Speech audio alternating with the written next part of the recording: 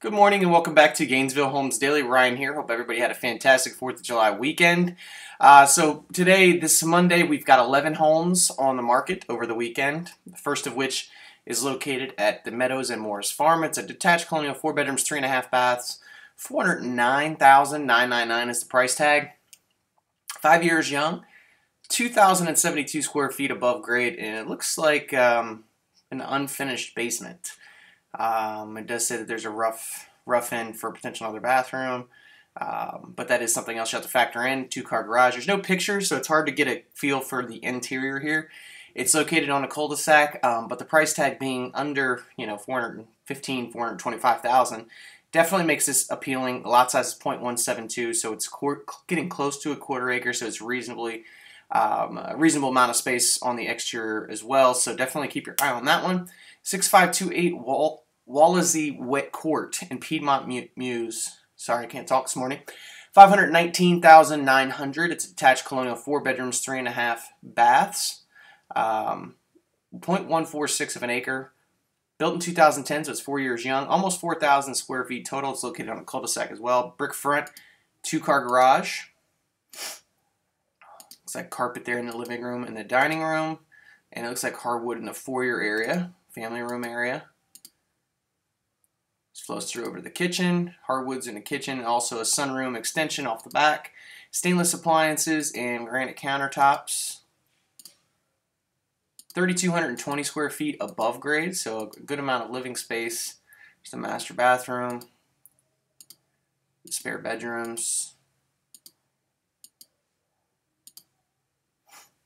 and a finished basement area as well. As you can see, it's nice and wide open, and another bathroom down there, and it's a walk-up basement, relatively flat backyard. It's only, just over 1/8 of an acre, so really a little bit smaller, but it's 4 years young.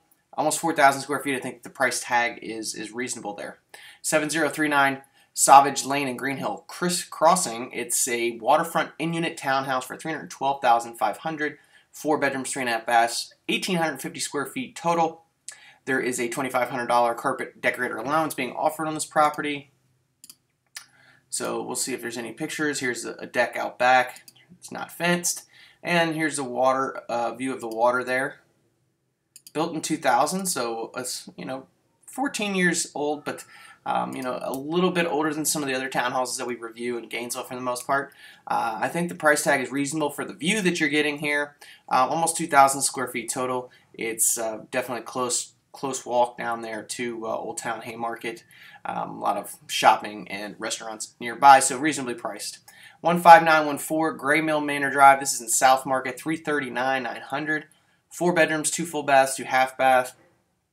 This is one of the larger townhomes we got because there's extensions, it looks like, pretty much on all 3 levels. It doesn't show us any pictures, so we're having to just go off of the comments. It says upgraded cabinets, hardwood floors, master bedroom with 2-size closets. We got, let's see here, built in 2007, so it's 7 years young. I'd say for the price point in South Market, many of them have been trending up towards that $350,000 anyway. Looks like there's a 2-car garage on this one as well, which would be located on the rear of this house. So all in all, solid home there, and I think that it might move relatively quick. 4460 Lynn Forest Drive in Lynn Forest subdivision, $739,900. It's off of Sudley Road and then off of Lynn Forest from there. 8 acres, 4 bedrooms, 3.5 baths, detached colonial, almost 4,200 square feet, so you're getting nice acreage here. We'll go through the pics. So obviously you can see here, you have, it looks like to be a stable. It says a great home with equestrian amenities, so I'm assuming that they probably are housing horses there. Yep, here you can see some of the stalls, and everything is kind of fenced in, so you're basically getting a nice little horse community. And we got hardwood floors in the interior here. Kitchen looks like it's been remodeled, built in 1988, but it does look like it's been updated. Tile backsplash. We've got stainless appliances, granite countertops, some mid-grade cabinetry, as you can see there. Family room.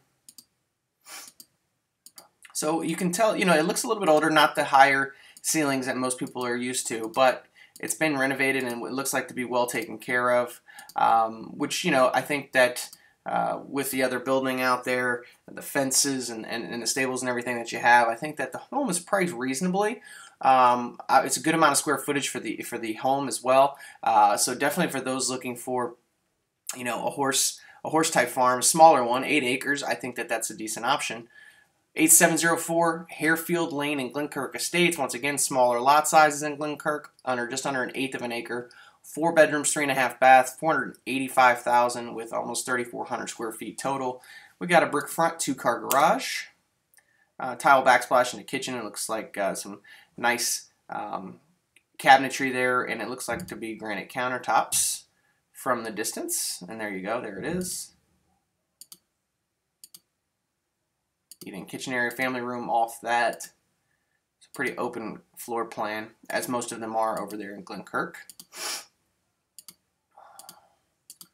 Master bedroom, which flows through to the master bath.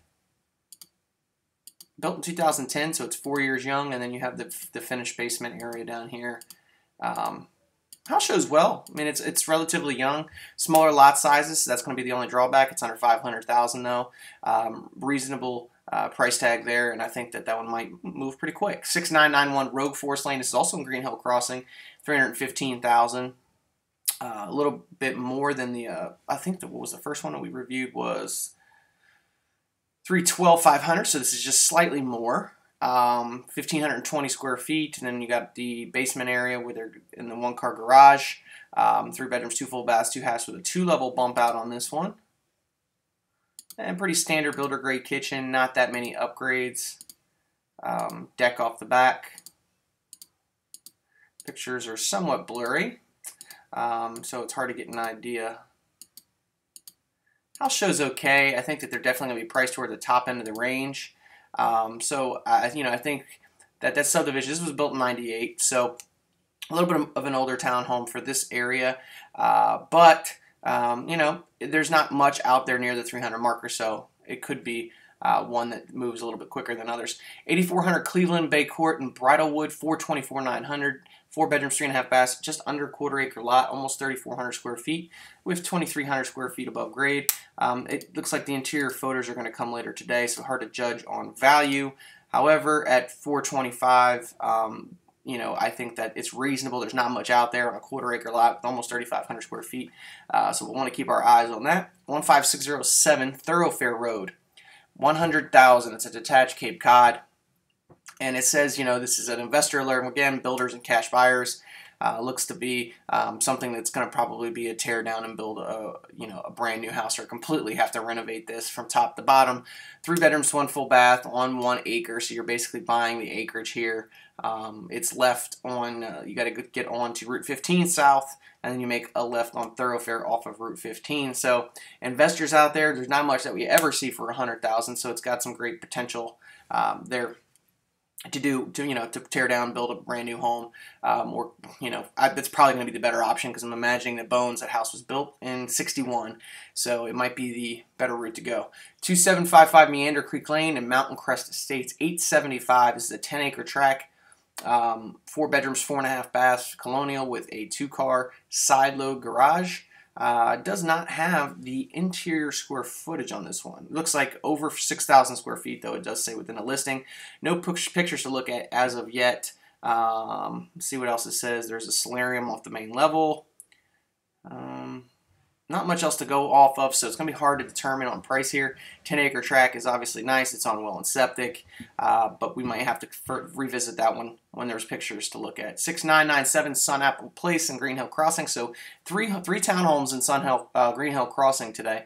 This one's 299,900, almost 2,000 square feet with bump outs on all 3 levels, it looks like. Actually, it's in the kitchen and the rec room. So on 2 levels, it looks like there's the bump out. 1-car garage, hardwood floors in the foyer. There's the main level. Kitchen looks to be the same builder grade, was built in 2000. Looks like linoleum flooring in the kitchen. The other bedrooms.